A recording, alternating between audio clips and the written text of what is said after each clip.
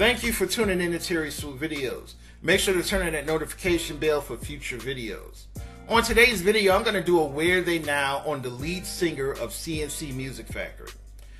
During the 1990s, CNC Music Factory was one of the biggest groups in America.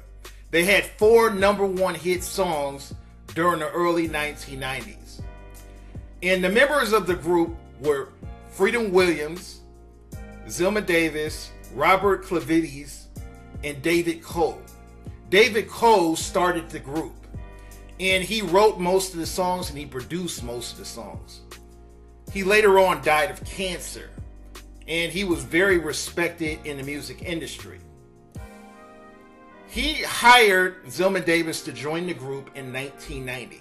At the time, Zelma Davis was only 19 years old. Very beautiful woman, and she had a good voice. She didn't have the best singing voice, but she had a decent singing voice.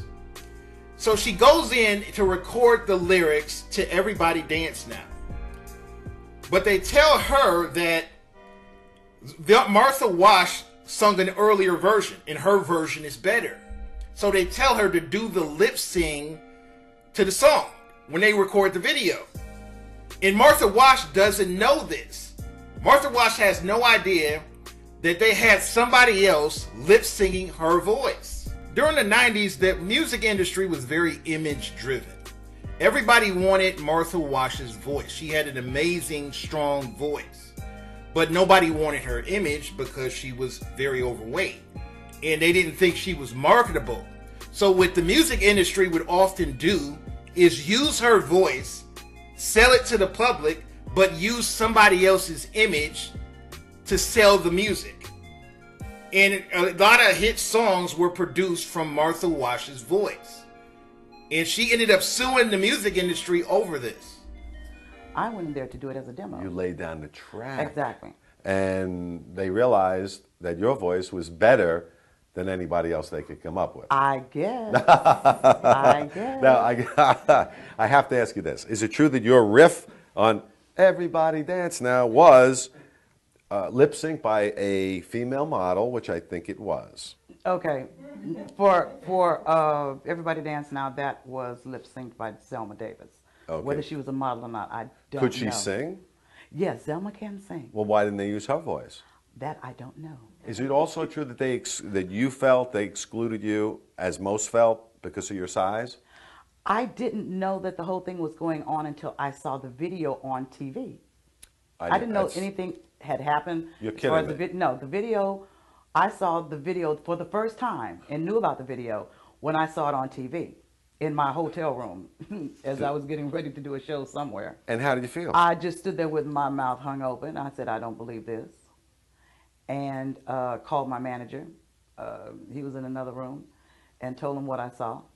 Right. And he called their management and, you know, like, what's going on? Why are you doing this? You know, and it went back and forth for a while, and we said, you can't do this because right, something's wrong here. People know my voice. Because I've been around for a while by that time anyway. Yeah. So we had to take some legal action about that. Martha ended up suing CNC Music Factory over the whole lip singing controversy, and it settled out of court. And she ended up working with CNC Music Factory later on with their second album, and they even went on tour together. So there's no bad blood between her and CNC Music Factory, and there's also no bad blood between her and Zelma. And she even acknowledges that Zelma can sing. Zelma has a good singing voice. It's not on the same level as a Martha Wash, but Zelma does have a good singing voice. And I'm going to show some songs from her towards the end of this video to show that she can actually sing. So I think they chose Martha Wash because her voice fits the song better. Everybody Dance Now required a much stronger voice than what she has. But if you listen to songs like Things That Make You Go, Zelma sings this with her real voice. She also sings A Touch of Love with her real voice. So there's numerous hit songs that she sung with her real voice.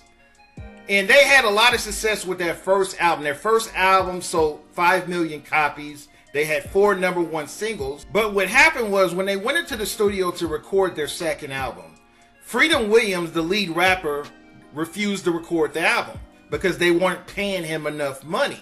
He wanted more money and they weren't willing to pay him more money. So he ended up leaving the group and going solo. So they released the album without him in 1993. And their second album was a flop. It didn't even make the top 20 on the charts. So it didn't sell hardly anything. And that's what made the group break up towards the late 1990s. They couldn't match the success they had with their first album without Freedom Williams. During the early 2000s, Zelma Davis went solo. She recorded several songs during the early 2000s. She never had any mainstream success as a solo artist. I think she got a bad rap from the whole lip singing controversy, and a lot of people didn't give her a chance, even though she has a good singing voice. You raise me up so I can stand on mountains. You raise me up to walk on stormy seas. I am strong when I am on your shoulder. You raise me up to more than I can pay. Today, Zelma Davis is 51 years old. And as you can see, she still looks lovely. She's married with 2 beautiful daughters. And her daughter is a successful actress. So I'm happy to see that she's still doing good. I hope she gets back in the music industry. I don't think a lot of people gave her a chance. And I think she could have a successful music career if people just gave her a chance. Because she has a great voice. She's a beautiful woman. There's no reason why she shouldn't be able to make it as a solo artist. A lot of people have different opinions about this topic. Leave a comment, rate, and subscribe.